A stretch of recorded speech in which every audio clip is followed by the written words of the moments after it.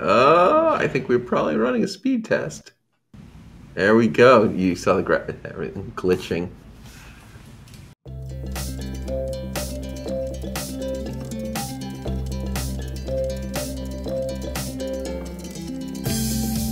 But right now, we are really obsessed with Starlink and how to stream over Starlink. What's Starlink? What is Starlink? So it is an internet service provided by satellites in low Earth orbit. So they're 342 miles up, which interestingly makes them 90 miles above the International Space Station. But that's still pretty low. So they are whizzing by. This is not the old-fashioned satellite internet where there's one satellite in geosynchronous orbit sitting over the equator so you could point your dish at it.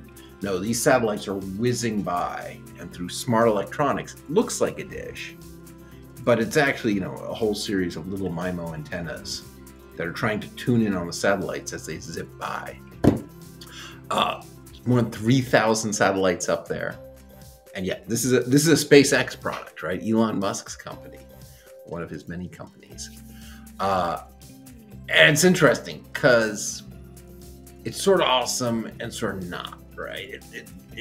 I mostly lean towards awesome, right? I mean, on a good day, you get more than 100 megabits. There's satellite overhead. They're not very busy.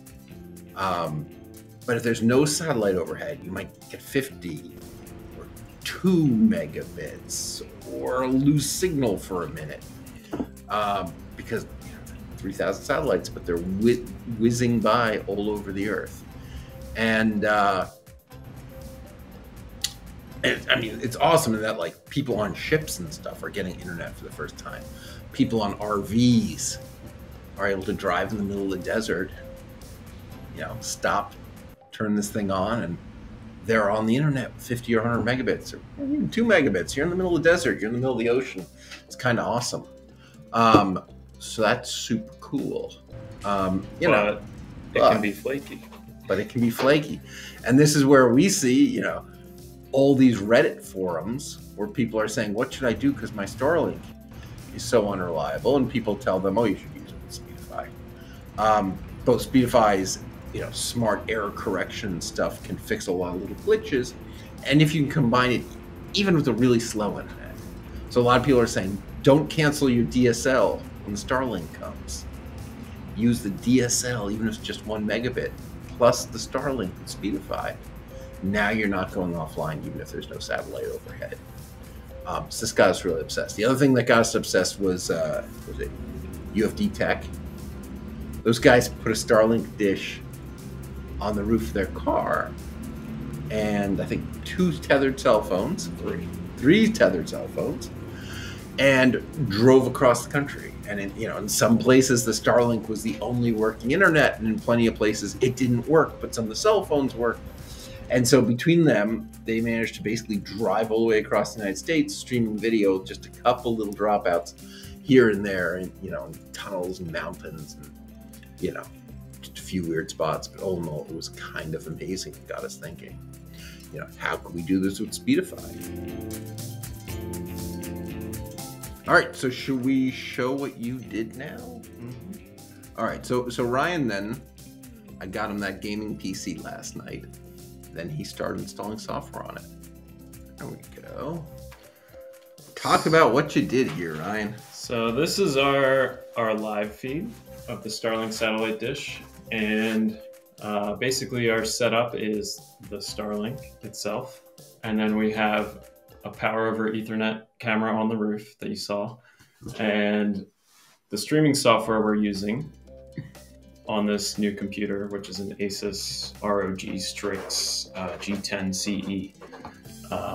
The core of the stream is OBS, and we're using this plugin called the Advanced Scene Switcher to control switching through all the different layouts that we have.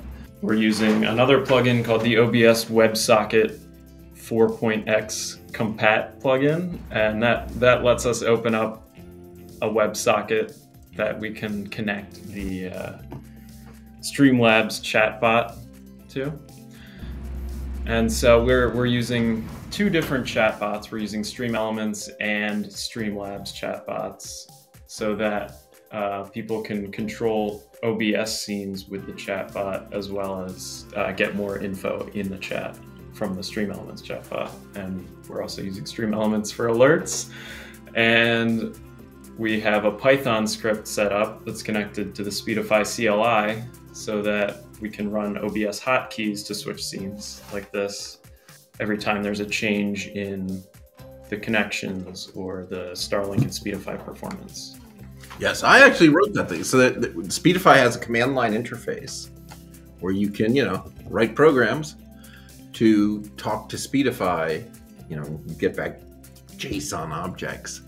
And I wrapped in Python, which you can find at the Speedify-py project on GitHub. And so I wrote a little script that, what it does is it's constantly asking Speedify what's going on. Is the Starlink working? Is Speedify connected? Things like that. And then based on it, it fakes key presses. Control-Alt-U, for instance, every time Speedify connects, sending that to OBS. And then OBS has that hotkeys feature. It's kind of neat if you haven't seen settings, hotkeys in OBS. There's a list of basically every feature in the app, and next to a little text box. And so if you choose one of the text box and do Control-Alt-U, then from then on, whenever OBS gets Control-Alt-U, it'll immediately add a feature. And so every scene you create is listed, so you can switch between the scenes just by sending the right key presses. And so here we are. So these graphs, we're using OBS's browser component and hitting dishy.starlink.com/statistics. As well as the Speedify browser embed. Right, and the Speedify is a browser as well. Turns out Speedify on Windows is actually a web page. It's a little more complicated on Mac OS, but on Windows, if you know the right secret URL, and you can embed the whole UI in a browser. And all of that is going out to Restream Studio, which is how we're going live right now. Yeah, so setting up OBS was very, very complicated. You did an amazing job. I mean, look at this. It does a lot more than it looks like it's doing. The hardest part was like figuring out how to get the chat to control scenes well. But we have a few commands set up now, and we're going to set up more. If you type !zoom into chat, it should zoom into the camera. Why don't you do that? All right. Yep. Yeah, nice. Good job, Quake Galaxy. Try typing !UFO.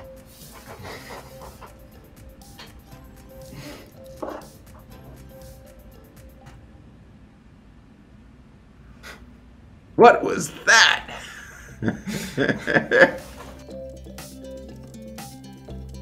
Does Starlink work best in cities, suburbs, or rural areas? So one, I think I'm imagining Starlink works best in areas that Starlink says their service. So, hey, let's give them that. The most important thing is it wants a full view of the sky. It wants to see, everything north of it if you're from the northern hemisphere, everything south of it.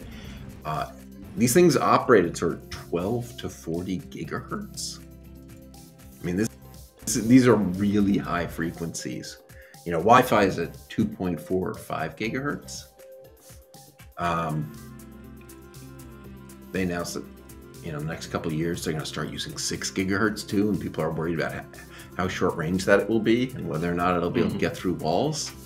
So Starlink's up to 12 gigahertz at the bottom, all the way up to 40 gigahertz. These are frequencies that have trouble making it through a sheet of paper or a leaf. So, a tree in the way will block the signal. So you definitely want to get as much sky as you can, right? Up on a roof, And so if you're out If you're out in the country, I think there are probably spots where you can just, you know, set it on a table and see that much sky, right? Here in Philly, you have to make it to the roof, and in some places. Even on our office roof, this one still gets partially obstructed by like the stairwell entrance and all the other antennas that we have up there. How are you connecting two Ethernet connections? We're using one Ethernet built into the computer, and then I have a USB 3 gigabit Ethernet connection just in one of the USB ports. Anyway, USB 3 is fast enough, 3.2 or something, to handle gig speeds. And of course, this is just tens of megabits. Yeah, this computer, I just, you know, I went to Micro Center and said, you know, what's the best computer I can get for less than $1,000? So I spent $850. And yeah, seems like a decent machine. Thanks for watching. Don't forget to subscribe and click the bell icon to be notified when we post more tech talks, interviews, and tutorials.